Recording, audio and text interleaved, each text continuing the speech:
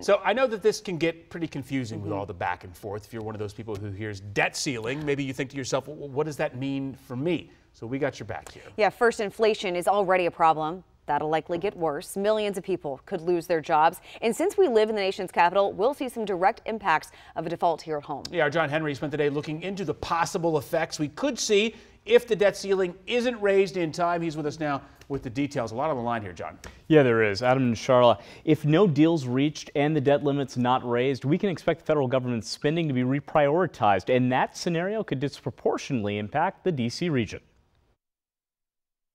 If the United States hits that limit, Michael Falkender, the Dean's Professor of Finance at the University of Maryland Smith School, says Treasury Secretary Janet Yellen will be left with some tough choices. My understanding, having been at Treasury, is that you would have to pay the interest first.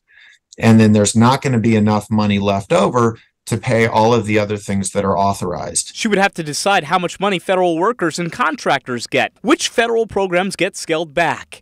And that'd be huge locally, as federal data shows D.C., Virginia, and Maryland are right at the top when it comes to how many federal workers they have compared to other states. Would likely have a disproportionate effect on the DC area because so much of the income derived by people living in this area comes from the federal government. But if no agreement were reached, all the communities with military bases in our area could hurt too, as could all the active duty members. 2 years ago, Virginia had the second highest number of them in the country. That's going to be true of any geography where the primary employer is the federal government. Furthermore, the American Federation of Government Employees worries not passing the debt limit would create a recession, compounding the pain federal workers feel. High housing costs, high interest rates, high inflation, and now put on top of that the possibility that their pay may be cut or their agency budgets may be slashed, and it's a very serious situation.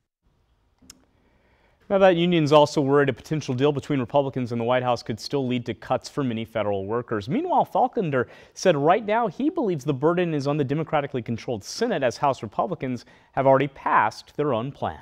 Yeah, that's why everybody is paying such close attention to this. It could affect so many different things here in the area. John Henry, thank you.